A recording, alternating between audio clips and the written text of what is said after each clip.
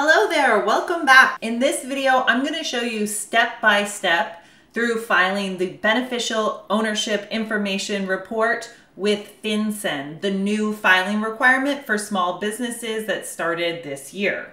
I'm going to use their online system and show you exactly how to do this yourself. You do not need to pay anyone to do this for you. I've had multiple companies reaching out to me, asking me to promote them, and I won't do that because just like setting up an LLC or getting an EIN number, these are things that you can do yourself. The information that the softwares ask you is the information you can just enter here and do it yourself. If you're wondering about the filing requirement more generally, check out part 1 of these 2 videos. So let's jump in. Head over to fincen.gov/BOI, and you can see this is a government website because it has .gov and it has HTTPS, so it's a safe website. So when we come down here to the file, and we are going to click on File a Report using the BOI e-filing system.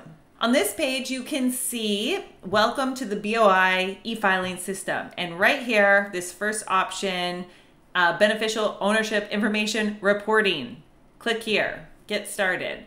Now we have 2 options. There's a PDF or we can file online. So let's go ahead and prepare and submit BOIR online. Okay, so if we see the tabs along the top, the filing information is going to be some general information about this filing that we're doing. The reporting company is going to be your business that you're filing this report for. The company applicant is, let's say I own a business. My business is the reporting company, and I'm filling out this application. I am going to be the company applicant, right? If I was paying someone else to do this for me, they would be the company applicant. And then I am going to be under the beneficial owner, and then we'll submit. And it's really simple and easy. Ready? So under filing information, you're going to check initial report. This is a one-time filing to report owners and beneficial owners. If something changes, you can update a prior report. If you make a mistake, you would need to correct your prior report. It automatically fills in the date and we'll click next. Now we're to reporting company. You do not need to request a FinCen ID. That would only be relevant if you're doing a lot of filings. You'll see it's really quick and easy to enter an address and identifying number. Only check this if that applies to your business. So here we'll put company LLC. If we have a DBA or a trade name, put that below. So for example, Coca-Cola Company Incorporated might be the company legal name, but then they would put Coca-Cola if they've been filing a trade name for Coca-Cola, which I'm sure they have.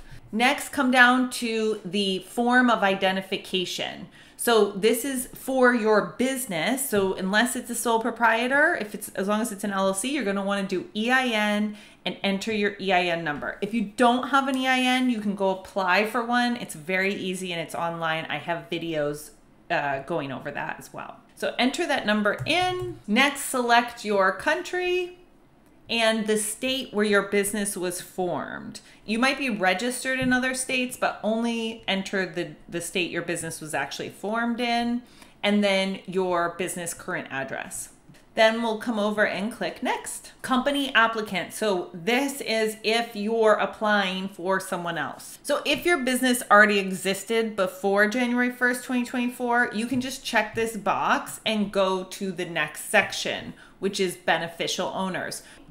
I'm just going to go back to show you in case that's not your situation. So for company applicant, you can see there's 1 here. We could add a second one. I think you can only have 2. But these are the people that are doing the report for you. So if you're doing this yourself, you're just going to put your information. So we can remove this second one. Yes. And now we can open up and you can see where the asterisk is. Just put in your information. You'll need a day of birth. You'll need an address type, so you can put your business address.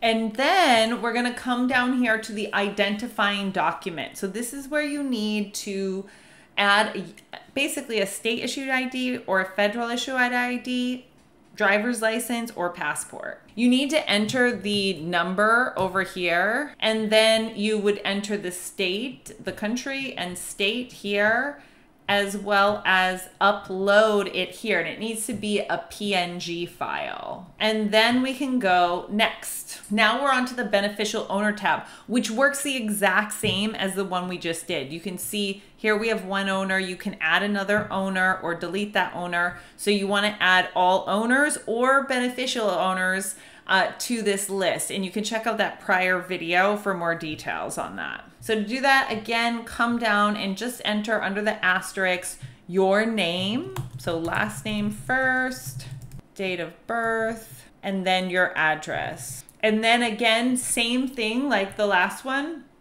Select our document, enter the number, and then where your license or whatever's from, and then select it. And there we go.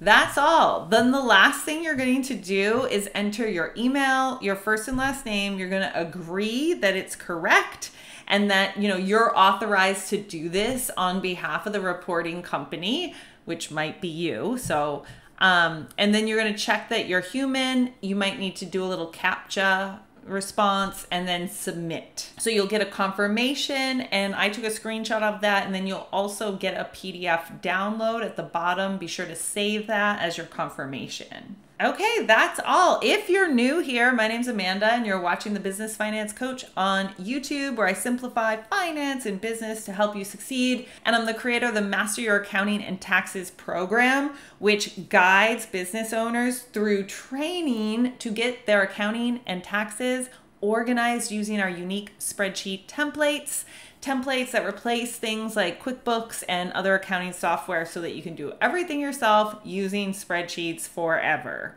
I have a bunch of free workshops and tools, so check out any links around me or down in the description box. Otherwise, check out some of my other videos that you might like, and I hope to see you next time. Bye!